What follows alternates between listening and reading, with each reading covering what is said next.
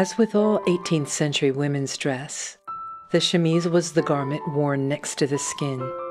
It was made from linen, was washable, and was changed as frequently as possible.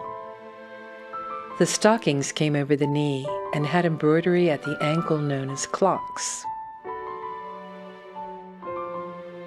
The stockings were held in place by ribbon garters, either above the knee or more usually below, especially when active. No underdrawers were worn.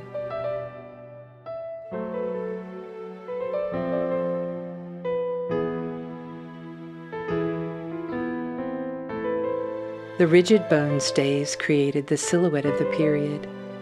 They were reinforced at the center front with a removable wooden busk, which was often carved with entwined lovers' initials and dates.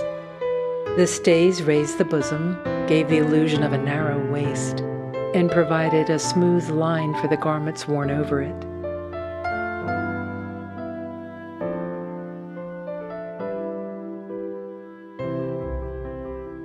They laced up at the back with a single lace.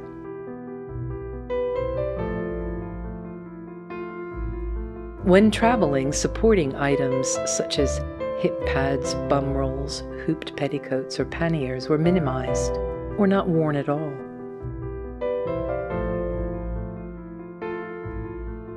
A washable white linen under petticoat completed the underlinens.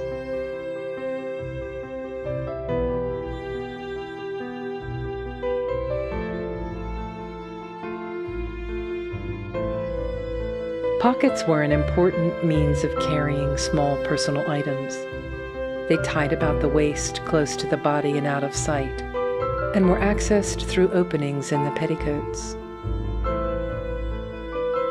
A Marseille cloth petticoat provided warmth and support for the outer petticoat. Marseille cloth was a new machine-woven textile which mimicked hand quilting. It was warm and perfect for traveling in a chilly carriage.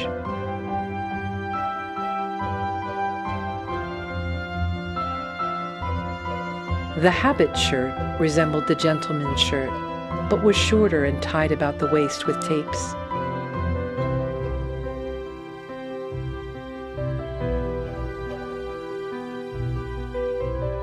There were several slightly different styles. Some were completely open at the front, and others went on over the head. The cuffs were fastened with Dorset thread buttons.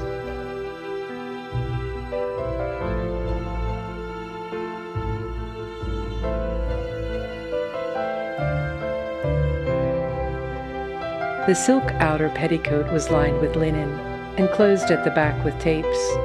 It had slits at the sides to access the pockets and was made from the same fabric as the jacket.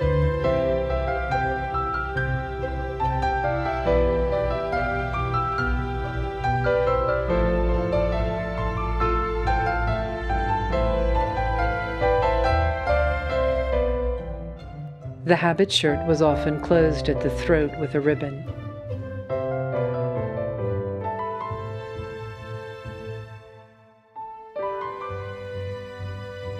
The foresleeves of the traveling jacket were separate and were put on first.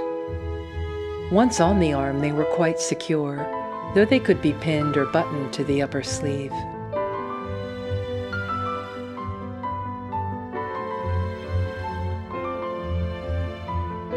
The traveling or German habit was an elegant out-of-doors garment. It was a hip-length jacket which buttoned up to the neck.